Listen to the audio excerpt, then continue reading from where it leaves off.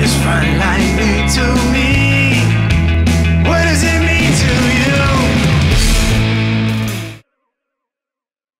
you? Good evening, my name is Tim Trudeau, and I work with a little Southern California label called Syntax Records. Frontline was instrumental because, well, first of all, when you think of Frontline, you think, okay, these guys are doing the music that's on their minds and their hearts, the stuff they're passionate about, and they're not really thinking too hard about this isn't gonna work or that kind of a thing. Since up to then, music had been pretty conservative. As far as like wide acceptance, there wasn't a lot of music that had been authentic, I guess you could say.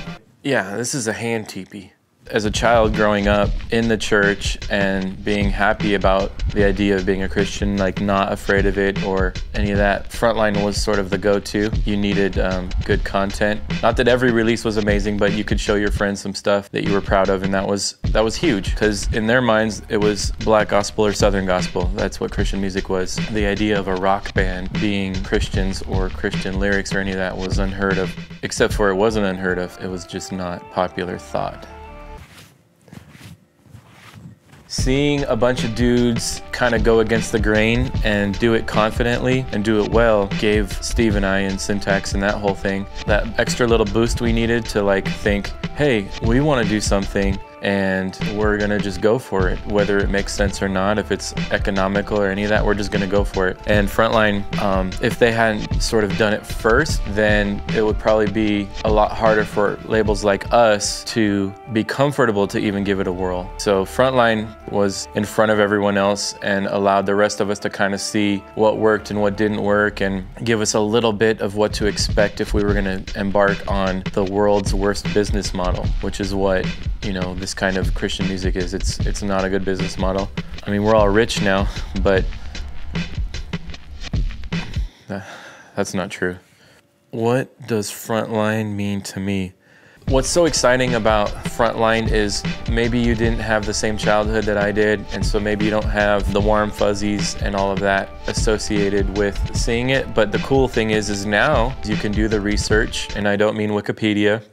You can actually get out there, figure out who came from where, what was going on. Best of all, for the first time ever, the entire Frontline catalog is available on iTunes, Amazon, eMusic, other stores, and more stores through the technology. Most people who bought this music bought it on cassette and they wore it out. But now you can pick it up, throw it on your badunk, and play it in your Oh man, I can remember the first time that we saw the Gospel Gangsters cassette in the Bible bookstore. It looked different. At that time, all the Christian rap was like, people were still wearing the purple suits and looking all TBN-esque, and all of a sudden the Gospel Gangsters look like people that if they were walking down the street, I would make sure I'm on the other side of the street so they didn't kill me. So I'm with my whole family, my mom, my dad, and my brother, and we're in our Ford Explorer because we were rich, and my dad pops in the cassette, and I remember driving around the mean streets of La Mesa, California, and my dad blasting Gospel Gangsters, and me being excited about what I was hearing, but also embarrassed because I was listening to music with my parents that had the N-word all over it, which was just a really odd experience for a suburban white family, but it all worked out. We joined a gang, and I never looked back. Did I even say anything about Frontline? Frontline Records. This will kill someone, just this one. Wow, this is a real sinker. How do you make palm trees not beautiful? It's all up here right now, like it's happening inside my head as soon as you ask that. The challenge will be to get this to travel down and out of this for you to then bring it inside so that you can understand and put it through here up to here in you. Like that's what we're dealing with. You'll see that I am no hand model, but you can tell that I could be. That literally means I was blown away.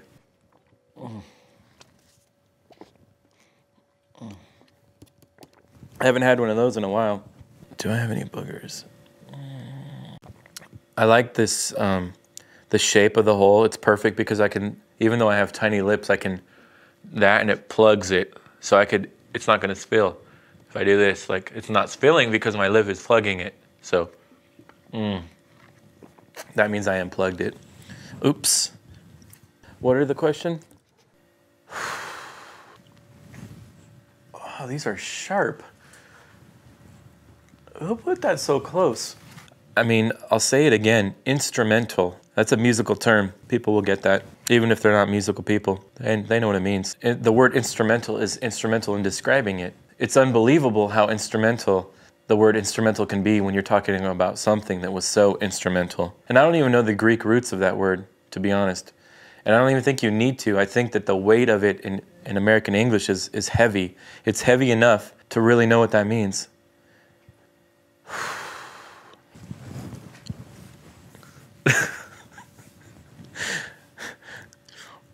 Good evening.